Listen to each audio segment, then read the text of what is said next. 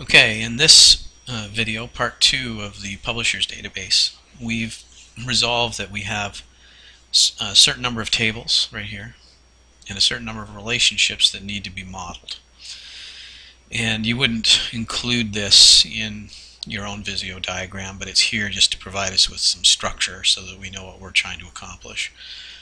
If you're going to create these table relationships in Microsoft Visio, you'd start with the table that appears most frequently in your list. And in this case, you'll notice that book appears 3 times and then orders twice. Author, publisher, and customer, they only appear once. So I'd start with the book table. And I'd start by creating that by putting it in the middle of my page. And I would click on its properties, change its physical name to books. And then I would go into its columns and I would give it a book ID, which would be its primary key. Since all these other tables tend to be related to book in some way, at least most of them are, it makes sense to create this book table first. Now the next relationship that we want to look at here is, since we've got book in the middle, let's skip customer order and let's do book order. That's a many-to-many relationship. So that means that you're going to have an order table and you're going to have a book order table as a junction table. So what I'm going to do is I'm going to go to the order table. I'm going to go to its definition and call that an order table. And I'm going to go to its columns and make that an order ID as a primary key.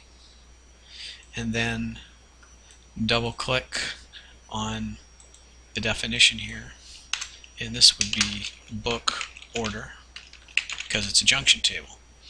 Now remember this, junction tables are what are called weak entities because they don't generate their own primary keys. They use the primary keys of other tables.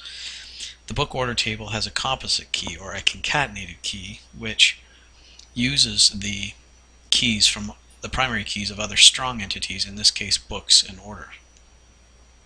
To create the keys in the book order table, you do not type them in Visio. What you do is you grab a relationship line and you let the relationship line do the creating for you. In this case, we have to resolve this book to order many-to-many relationship into a one-to-many relationship between book and book order and a many-to-one relationship between book order and order. And this is where this relationship line comes into play. I'm going to take this relationship line and I'm going to do the relationship between book and book order. The arrow goes on the strong entity, the book, and the non-arrow end goes on book order.